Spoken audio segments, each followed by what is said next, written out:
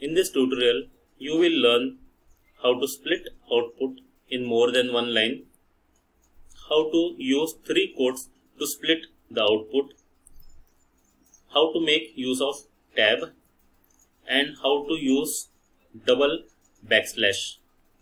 Now we'll move to the Jupyter notebook and we'll type something here.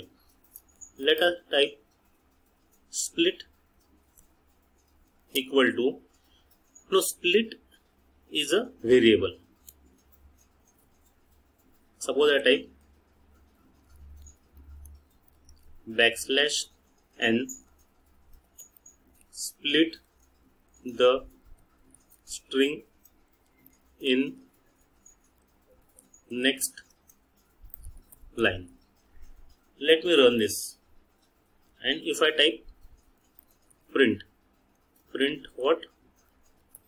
Split.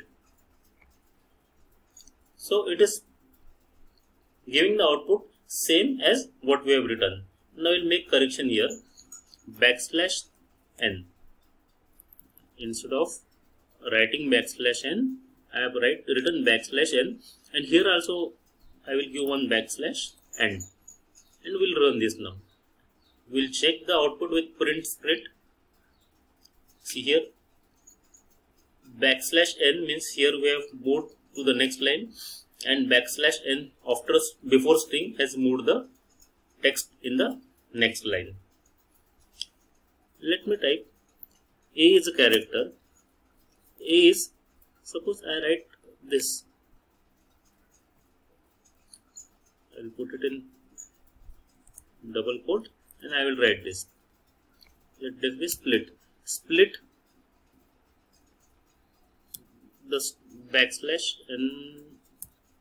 Split the backslash n string in next line.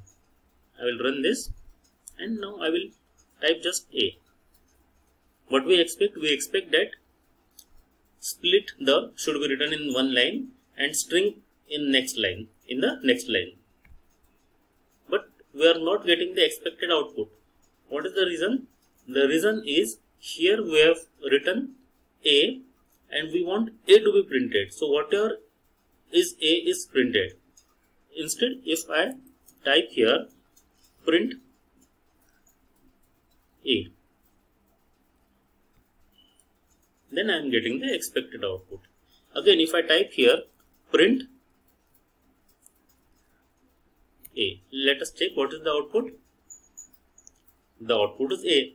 Now what does this means? We are using the print function, and when we are using the print function, whatever is written in the parenthesis in the code will be printed. And if we are using print function and nothing is written in the quotes, because A is a variable and already we have assigned something to the variable. So in such case, we do not have to use string, but parenthesis is compulsory. Now, if I suppose write split underscore 1, this is my variable. Suppose I type here backslash n split backslash n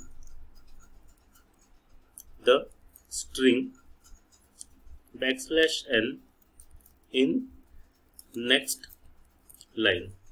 Let us see what happens after I run this. And if I print split underscore 1, let us see what is the output. Backslash n, so it has moved to the next line. Split in the first line, again backslash n, so the string in the next line, again backslash n, and in the next line in the here we will see the use of three quotes. So I will type quote as my variable and 1, 2, 3. In three quotes I am typing three quotes and enter split the string in 2 lines. I have written that within 3 quotes I have written that 3 quotes and enter split the string in 2 lines. We'll first run this. In order to run this, we'll press run and then we'll print quotes. Let us see what is the output of this. Now, if you see here, oh, it's my mistake here to print quote.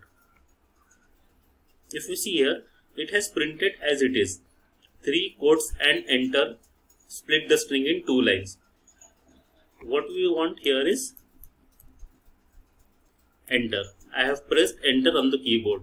Now if I run, and now if I run this, see, when we press enter, it splits in the 2 line. Now instead, if I use the same thing and paste here and I change it as quote underscore 1, and here I give one more enter, and now if I run this and if I print quotes underscore 1, it is not quotes, it is quote, and let me run this, we are getting it in 3 line.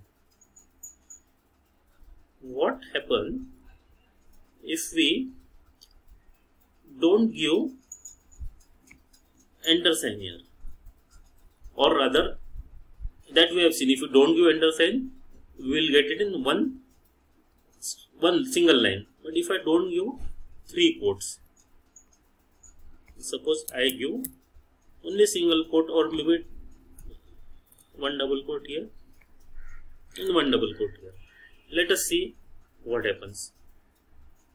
It gives an error. So I have to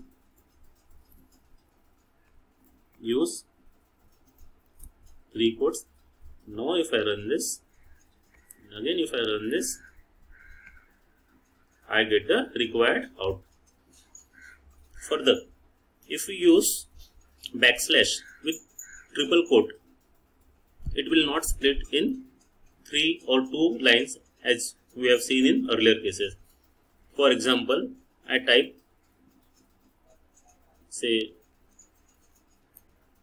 backslash underscore 1.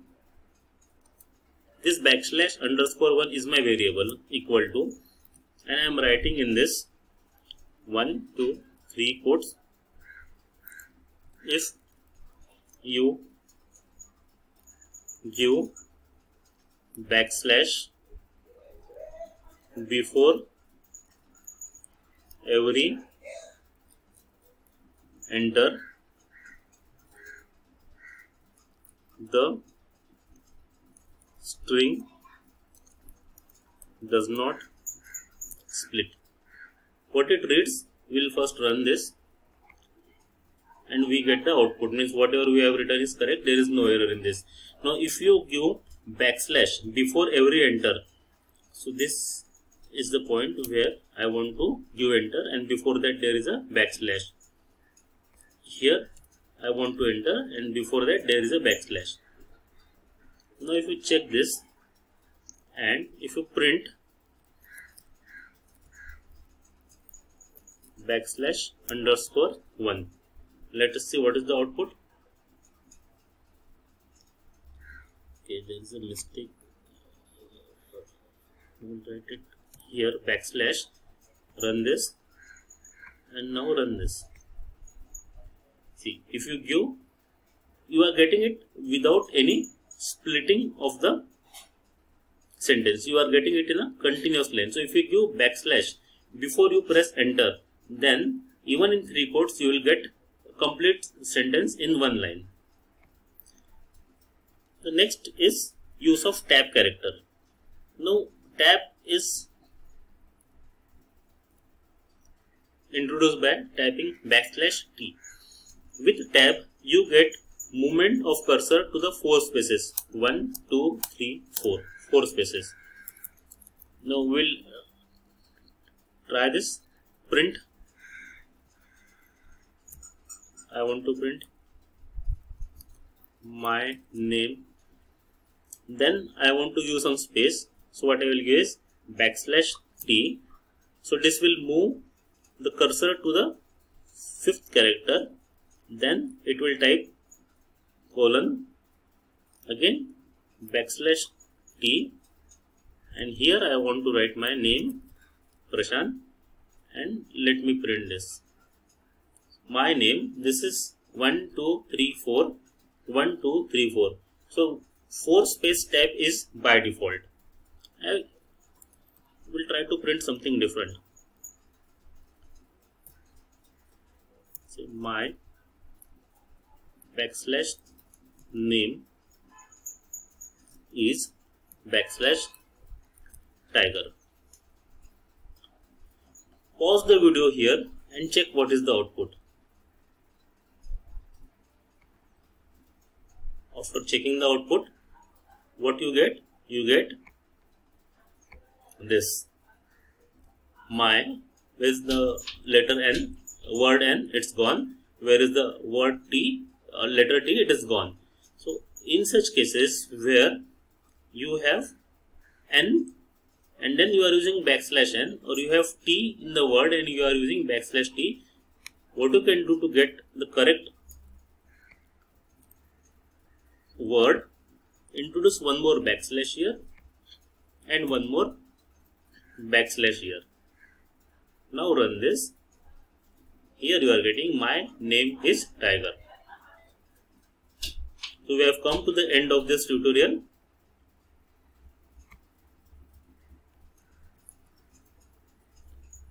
Now you have to solve this exercise where whatever is written number 1 colon 43 is to be printed.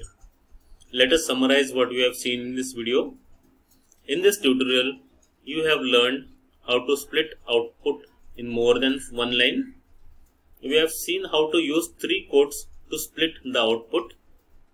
We have understood the use of tab, and we have used the double \,